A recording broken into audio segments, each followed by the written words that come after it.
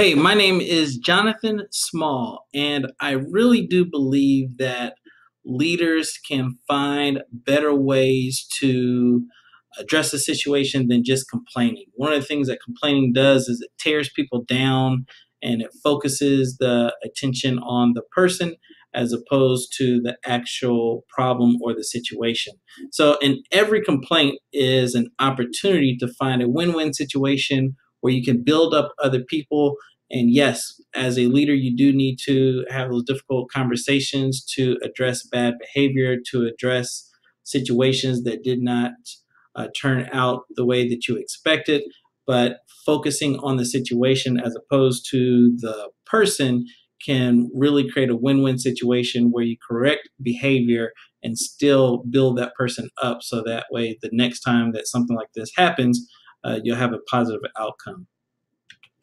So let's go through this case scenario in this article and see some of the lessons learned about complaining.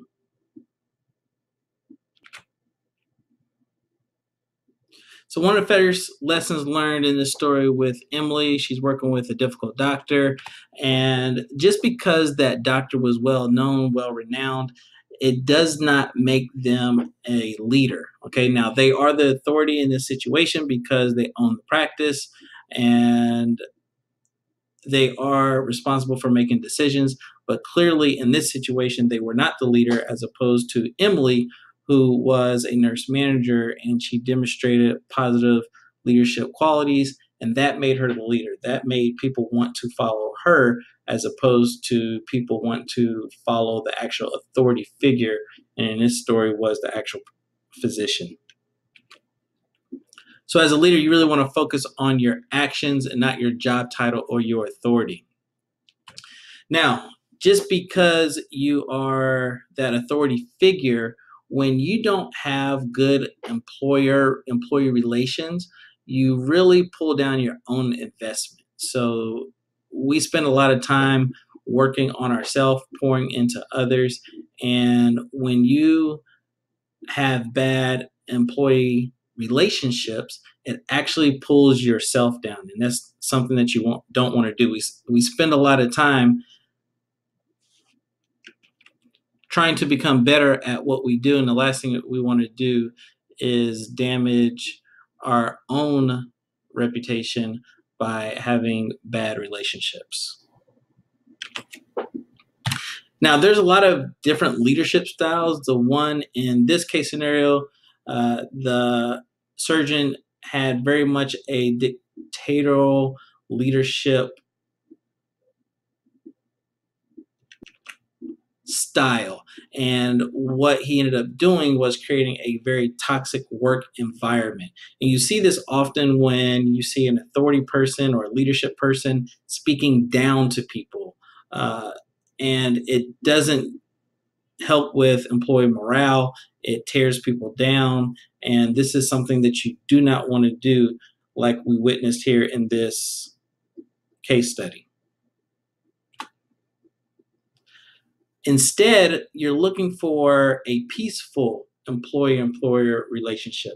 Now, that doesn't mean that the employer overlooks bad behavior or the employer doesn't correct bad behavior. As a matter of fact, that is one of the things that can ruin a peaceful work environment is when employers allow or leaders allow employees to conduct themselves in an irresponsible way. So what you're looking for is a peaceful environment where it is good for the employee, it's a good work environment.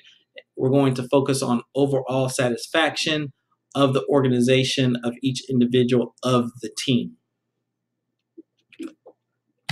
And so one of the biggest ways that you can do that is by not criticizing. Okay, you want to lift people up. You don't want to condemn them, and you want to motivate them. You don't want to complain, because the overall goal here is to rectify situations, but at the same time build people up. So how do you actually do that? So it can be done in a professional way where you focus on the behavior and not the person. So in this case with Emily and the surgeon, Emily focused on the surgeon's behavior and not the surgeon themselves. So it wasn't the surgeon was a bad person. It was the things that the surgeon was doing was inappropriate.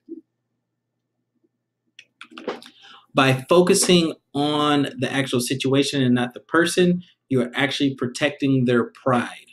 As people, we all have a sense of pride, a sense of respect.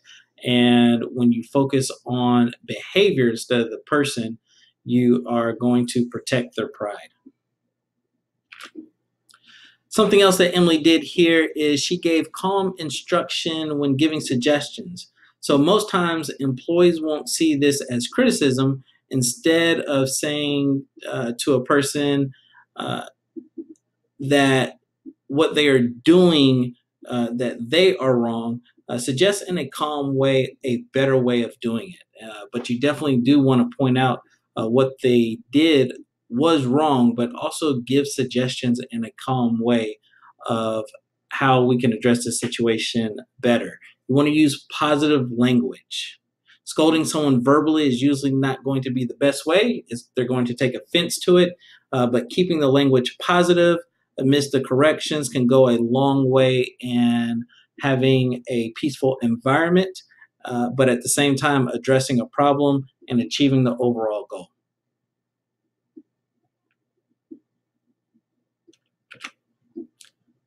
So do not criticize, do not condemn, do not complain, lift people up.